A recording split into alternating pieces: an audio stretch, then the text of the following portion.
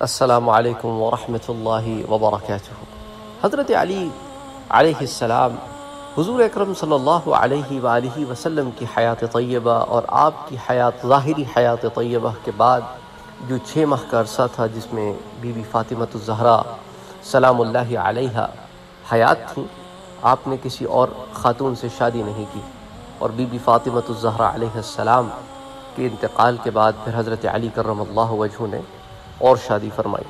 حضرت علی کرم اللہ وجہہ کے ایک بیٹے کا نام محمد ہے، محمد، اور حضرت علی کرم اللہ وجہہ کے یہ بیٹے حضور اکرم صلی اللہ علیہ وآلہ وسلم کے وصال کے بعد پیدا ہوئے، لیکن ان کا نام محمد رکھنے کی وجہ کیا ہے وہ میں آج آپ کے ساتھ شیئر کرتا ہوں۔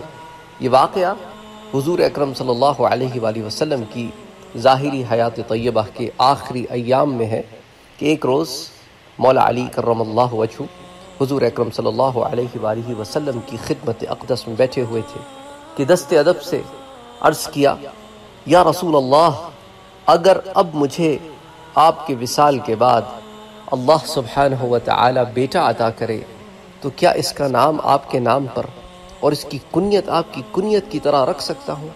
حضور اکرم صلی اللہ علیہ وآلہ وسلم نے ارشاد فرمایا، ہاں کیوں نہیں۔ پھر یوں ہی دن گزرنے لگے، حضور اکرم صلی اللہ علیہ وآلہ وسلم کا وصال ہو گیا۔ آپ کے وصال کے چند ماہ کے بعد آپ کی پیاری بیٹی فاطمۃ الزہرا علیہ السلام کا بھی انتقال ہو گیا۔ ان کی وفات کے بعد حضرت علی کرم اللہ وجہہ نے قبیلہ بنو حنیفہ کی ایک خاتون جن کا نام تھا خولہ بنت جعفر بن قیس، خولہ بن جعفر بن قیس، ان سے شادی فرمائی۔ ان کے ہاں بیٹا پیدا ہوا جس کا نام حضرت علی نے محمد رکھا، اور یہی وہ محمد ہیں جنہیں محمد بن حنفیہ کہا جاتا ہے، ان کی والدہ کے قبیلے کی نسبت سے، محمد بن حنفیہ۔ تو اس کی کنیت حضور اکرم صلی اللہ علیہ وآلہ وسلم کی اجازت کے مطابق ابو القاسم رکھی گئی۔ لوگ انہیں محمد بن حنفیہ کے نام سے پکارنے لگے تاکہ حضرت فاطمۃ الزہرا رضی اللہ تعالی عنہا کے لاڈلے بیٹوں امام حسن اور امام حسین رضی اللہ تعالی عنہما کے درمیان ان کا فرق ہو سکے۔ اللہ اکبر، اللہ اکبر۔ حضرت محمد بن حنفیہ حضرت ابو بکر صدیق رضی اللہ تعالی عنہ کی خلافت کے آخری ایام میں پیدا ہوئے، آخری دنوں میں پیدا ہوئے، اپنے والد محترم مولا علی کی نگرانی میں پرورش پائی، اور انہی سے علم، زہد اور تقوی حاصل کیا۔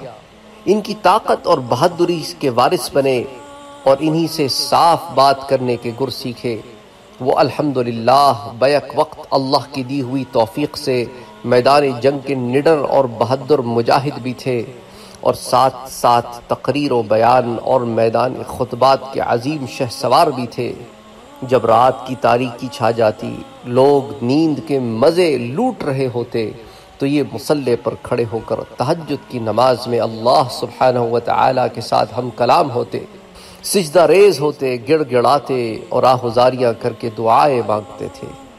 یہی محمد بن حنفیہ ہیں جن کے بارے میں ابن جنید کا ایک قول بہت مشہور ہے کہ لا اعلم احدا اخذ عن علی وافاد منہ اکثر من محمد بن الحنفیہ۔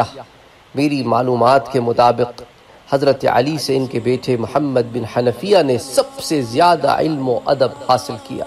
اور ساتھ ساتھ یہ میں وضاحت بھی کرتا چلوں کہ حضور اکرم صلی اللہ علیہ وآلہ وسلم ہی کا ارشاد پاک ہے کہ میرے نام پر نام رکھو پر میری کنیت پر کنیت نہ رکھو، یعنی کہ اپنے لڑکے کا اگر تم نے سب سے بڑے لڑکے کا نام قاسم بھی رکھا ہے تو اپنے میں سے کسی کو ابو القاسم کہہ کے نہ بلاؤ، کیونکہ یہ میری کنیت ہے۔ لیکن مولا علی رضی اللہ تعالی عنہ کو یہاں خاص اجازت ہے کہ اپنے بیٹے کا نام بھی محمد اور ان کی کنیت بھی حضور کی کنیت پہ رکھا۔ اللہ اکبر، اللہ اکبر، اللہ اکبر۔ یہ اہل بیت کا خاصہ ہے، یہ اہل بیت کو خاص اجازت حضور نے خود مرحمت فرمائی۔ اس لیے عرب میں کیا رواج ہے کہ اگر وہ اپنے سب سے بڑے لڑکے کا نام قاسم رکھتے بھی ہیں، کیونکہ عربوں میں یہ رواج ہے کہ جب لڑکا پیدا ہو جائے تو باپ کو پھر لڑکے کے نام سے بلاتے ہیں کہ بھئی ابو عبداللہ، عبداللہ کے باپ، ابو عبد الرحمن، عبد الرحمن کے باپ، ابو محمد، محمد کے باپ۔ تو اسی طرح ابو القاسم، قاسم کے باپ. تو وہ کیا کرنے لگے؟ اگر اپنے بیٹے کا نام قاسم رکھتے اس سنت پر عمل کر کے کہ جو حضور کا پہلا بیٹا پیدا ہوا تھا اس کا نام قاسم تھا، تو پھر کنیت کو یوں بلاتے کہ ابو الجاسم کہتے، ابو الجاسم، ابو القاسم نہ کہتے، نام قاسم رکھتے، بلاتے ابو الجاسم، تاکہ حضور صلی اللہ علیہ وآلہ وسلم کی پیروی بھی ہو جائے اور حضور کی حدیث پر عمل بھی ہو جائے. ہمارے ہاں یہ رواج نہیں ہے، عربوں میں کنیت کا رواج بہت زیادہ ہے. تو بہرحال حضرت علی کرم اللہ وجہہ کو یہاں ایک خاص اجازت ملی جو اجازت عام نہیں ہے. اللہم صلی علی سیدنا و حبیبنا و شفیعنا محمد صلی اللہ علیہ وسلم.